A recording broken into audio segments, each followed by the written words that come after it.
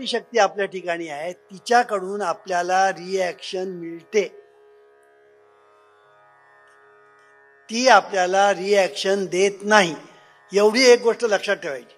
आणि ती कशी देते, चांगली किंवा वाईट, दोन प्रकार आहे.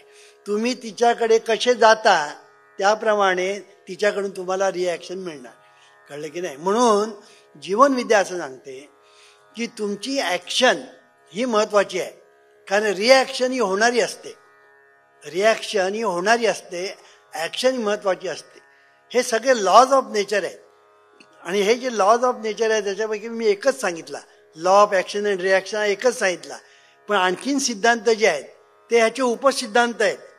Law of adjustment, law of gravity, law of interaction, law of life, law of conscious mind, law of subconscious mind, law of interaction, law of as you think so you become, law of cause and effect. किती lodge आहेत. हे सगळे आपल्या जीवनाशी अत्यंत घनिष्ठ त्याचा संबंध आहे, अत्यंत घनिष्ठ संबंध आहे. इवन लॉ ऑफ ग्रॅव्हिटीचा सुद्धा, फोर्स ऑफ ग्रॅव्हिटीचा आपल्या जीवनाशी फार घनिष्ठ संबंध आहे, अत्यंत घनिष्ठ संबंध आहे. मी जो मगाशी सांगितला ना तो एक झाला, पण आपलं जे जीवन जे चाललेलं आहे ना ते सुद्धा त्या फोर्स ऑफ ग्रॅव्हिटीशी जा संबंध आहे. मी आता ते सांगत नाही कारण त्याच्यात वेळ जाईल म्हणून.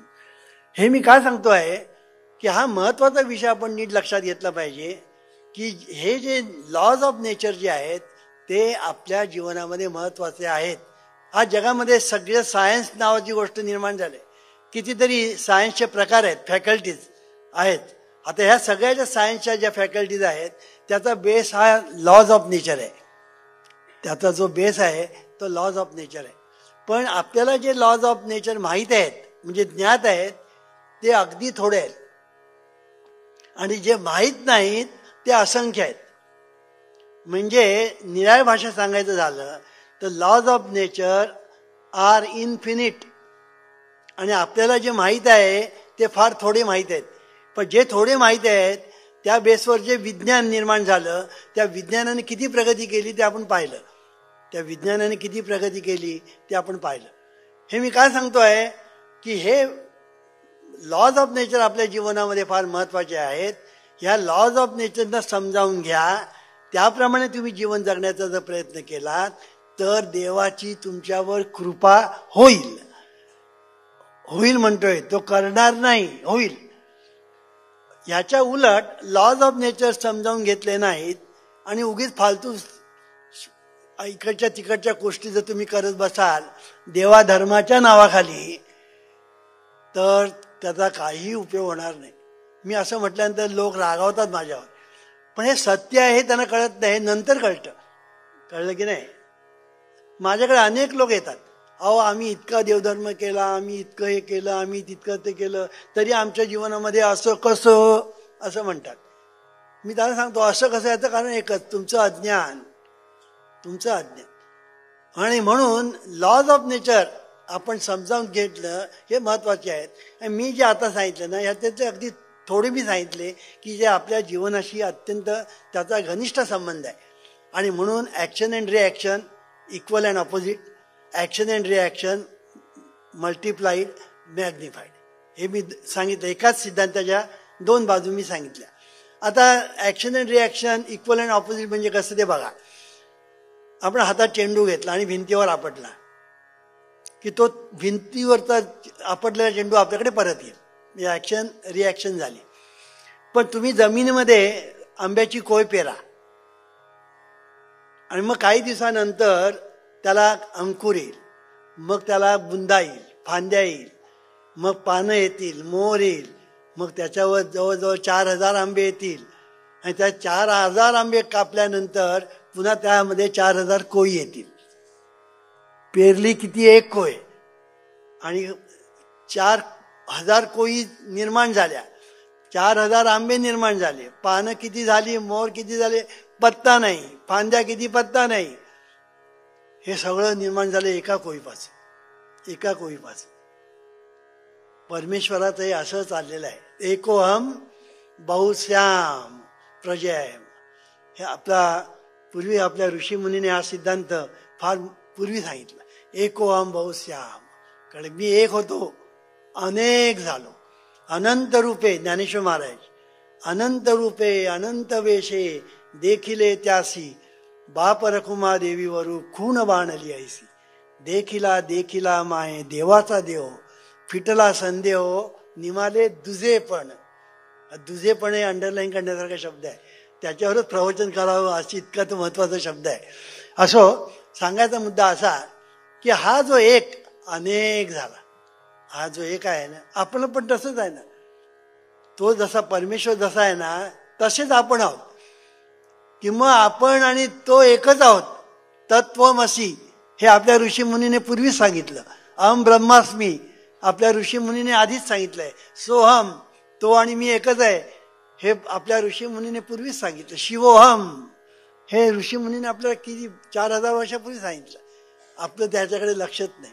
जे संतांनी सांगितलं, ऋषीमुनी सांगितलं, तिथे आमचं लक्ष नाही. आमचं लक्ष काय, हे बुवा बाबा हे भगत फकीर काय जे काय करतात तिकडे करणी भरणी मूठ मारणं माती धोंडे, इथे आमचं लक्ष सगळं जातं. जरा काय संसारामध्ये बिघडलं चालला बुवा बाबाकडे. कळलं की नाही. कोणीतरी करणी केली, कोणीतरी मूठ मारली, देवाचा नवस फिटला नाही, तो सांगतो अहो मी देवाचा नवसच केला नाही. तर तुम्ही काय, तू नाही केला पण तुझ्या बापाने केला म्हणाले. आता बाप जाऊन 10 वर्ष झालेली. कळलं की नाही. बाप जाऊन 10 वर्ष झालेली. आता हा कोणाला जाऊन विचारणार तुम्ही नवस केला होता की नाही म्हणून. पण हे बुवा बाबा ठोकून देतात. मला काय सांगायचंय, ह्या गोष्टीमध्ये आपण आज जे पडलेलो आहोत ते उठतच नाही. पडलात ना मग उठणार कसे. म्हणून lodge of nature R important हे लक्षात ठेवा. आणि म्हणून हे जे लॉज ऑफ नेचर आहे हे तुम्ही समजावून घ्या की as you think so you become. फार मोठा सिद्धांत आहे हा, मोठा निसर्गाचा नियम आहे. तुम्ही जसे विचार करता त्याप्रमाणे तुमच्या जीवनाला आकार प्राप्त होतो. विचार हा चैतन्य शक्तीचा आविष्कार आहे. तो तुमच्या जीवनाला आकार देणारा कुशल कुंभार आहे हे लक्षात ठेवा. आणि म्हणून विचार हा सामान्य गोष्ट नाही. विचार ही सामान्य गोष्ट नाही. म्हणून विचार हा ईश्वर आहे असा जीवनविद्येने सिद्धांत मांडला. विचार हा ईश्वर आहे. ईश्वर काय करतो, दोन्ही करतो ना. मगाशी मी ऐकलं, चांगली रिॲक्शन देतो आणि वाईट पण रिॲक्शन देतो. तसं विचार ही एक शक्ती आहे, विचार शक्ती, आणि ती ईश्वरी शक्ती आहे. आणि म्हणून तुम्ही विचार काय करता त्याप्रमाणे तुमच्या जीवनाला आकार प्राप्त होतो. मनस्थिती आणि परिस्थिती यांचा एकमेकांशी संबंध आहे. मनस्थिती बदला परिस्थिती बदलेल, विचार बदला नशीब बदलेल. It is so simple.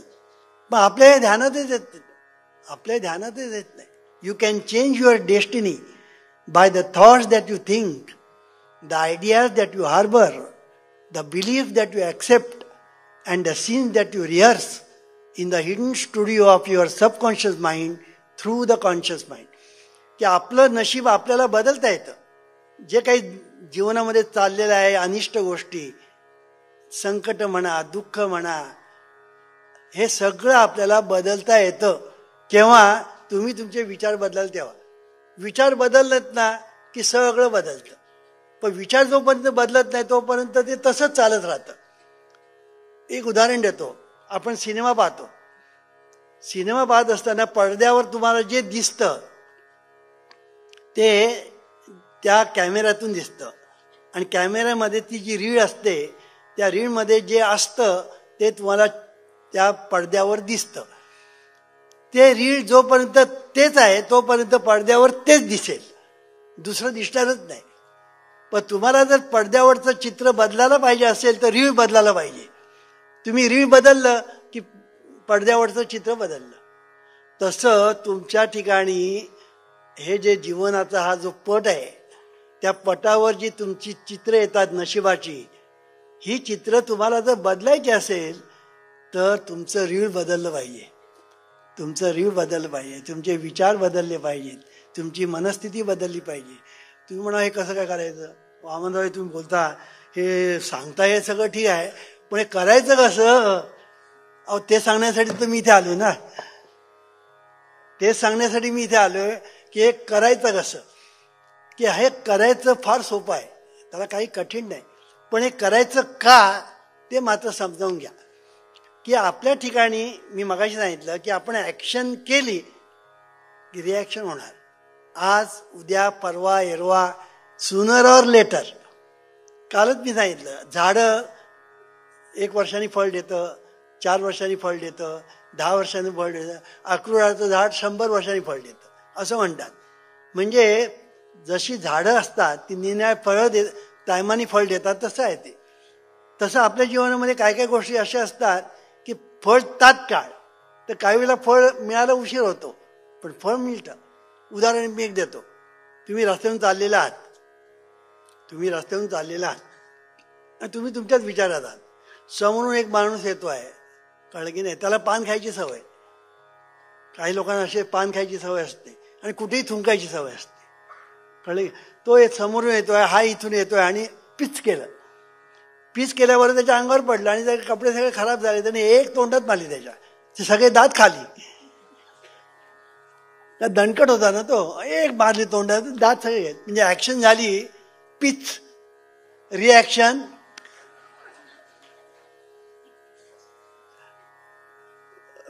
Reaction तात्काळ, तिकडे काही वेळच नाही.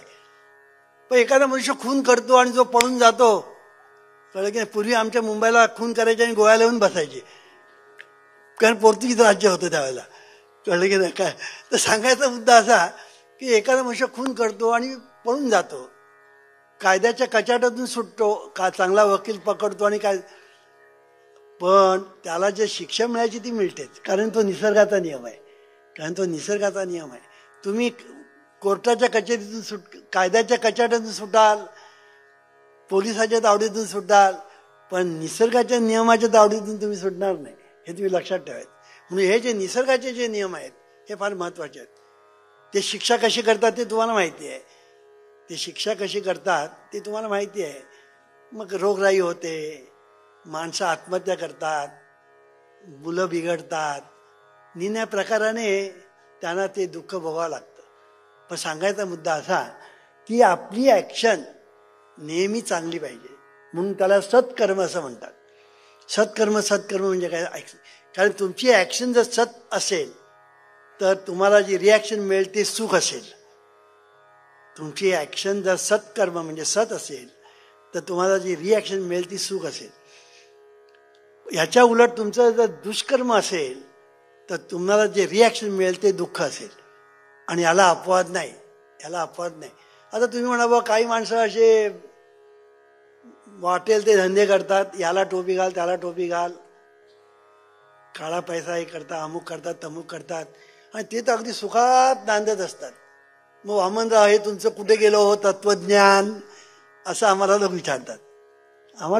असं त्याचं मी त्याला एक उत्तर देतो की त्यांच्या गाठी किंवा पाठी जोपर्यंत पुण्य असतं तोपर्यंत त्यांचं ठीक चाललेलं असतं, कळलं की नाही. पण अशा भानगडी केल्यानंतर, अनिष्ट गोष्टी केल्यानंतर त्यांचं पुण्य सरत जेव्हा नील होतं ना, तेव्हा मग त्यांच्या दुःखाला सुरुवात होते, संकटाला सुरुवात होते, रोगांना सुरुवात होते, अनिष्ट गोष्टींना सुरुवात होते. आणि म्हणून पुण्य हे महत्त्वाचं आहे, मी काल सांगितलं. आणि पुण्य खर्ची पडतं हेच लोकांना ठाऊक नाही. की पुण्य खर्ची पडतं आणि खर्ची पडलेलं पुण्य भरून काढायचं असतं हेच लोकांना ठाऊक नाही. पैसा खर्च होतो आणि आपण भरून काढतो ना. मग आपण उद्योगधंदा करतो, नोकरी करतो, का पैसे खर्चच करत राहतो. आपण खर्च करतो एका बाजूने, मिळवतो दुसऱ्या बाजूने. असं मिळवणं आणि खर्च करणं सतत चाललेलं असतं. तसं पुण्य आपण खर्ची टाकतो तेव्हा आपल्याला जीवनामध्ये चांगल्या चांगल्या गोष्टी मिळत असतात. पण त्या चांगल्या गोष्टी मिळत असताना आपण पुण्य खर्ची टाकतो आहोत हे किती लोकांना ठाऊक आहे. आणि ते पुण्य भरून काढलं पाहिजे हे किती लोकांना ठाऊक आहे. हे न समजल्यामुळे जी माणसं आपल्याला मगाशी म्हटल्याप्रमाणे व्यवस्थित आहे असं वाटतात, त्यांचं पुढे सगळं बिघडत जातं. हे का होतं? याचं कारण एकच, खर्ची पडलेली पुण्याई भरून काढली नाही. गाठी आणि पाठी, मी कालच सांगितलं, गाठी जी पुण्याई असते ती तुम्हाला किती काळ पुरणार. म्हणून आपणही आपल्या पाठी आपणही पुण्य निर्माण केलं पाहिजे, हे लक्षात ठेवलं पाहिजे. तेव्हा सांगायचा मुद्दा, गाठी आणि पाठी पुण्य असेल तर उत्तमच, पण काहीतरी आपल्या पाठीमागे पुण्य पाहिजे किंवा गाठी पुण्य पाहिजे. ईश्वरा सर्वांना चांगली बुद्धी दे, आरोग्य दे, सर्वांना सुखात आनंदात ऐश्वर्यात ठेव, सर्वांचं भलं कर, कल्याण कर, रक्षण कर, आणि तुझे गोड नाम मुखात खंड राहू दे. ईश्वरा सर्वांना चांगली बुद्धी दे, आरोग्य दे, सर्वांना सुखात आनंदात ऐश्वर्यात दे, सर्वांचं भलं कर, कल्याण कर, रक्षण कर,